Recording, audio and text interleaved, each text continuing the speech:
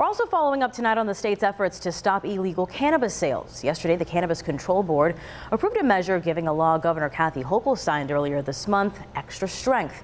It increases civil and tax penalties for unlicensed and illegal sales of cannabis in the state.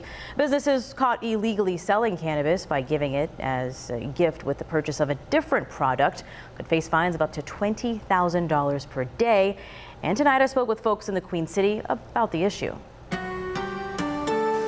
Across various parts of the Queen City, you'll find sticker shops like this one on Elmwood or this location on Seneca Street, which used to be Chain Vapors, but is now closed until further notice. Locations like these are something that the state is working to crack down on because sticker shops are unlicensed shops selling cannabis. If they want to take care of themselves and their future opportunities to participate in the adult use cannabis space, that to realize that the regulated market is the way forward, and it's the long-term success versus the short-term opportunity. Corey Moscato is the regulatory liaison for Bison Botanics CBD products. Bison Botanics was founded in 2018 to help produce quality products to alleviate people's issues that they were having and try and find some more homeopathic approaches.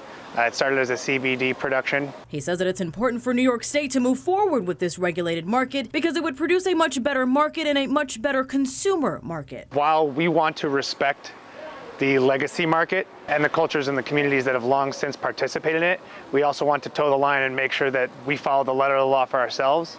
And the regulated market offers a much more consumer conscious and regulatory environment so that there is quality standards, so that there's ensuring that there's no mold or metals in the product, the dosage is correct. Buffalo resident and business owner Aaron Bassett agrees. It may be warranted because this is something that people are actually putting in their body. You know, they're using it for recreational use or for medicinal use. You know, the state wants to make sure that people are selling the right stuff and nobody is being harmed.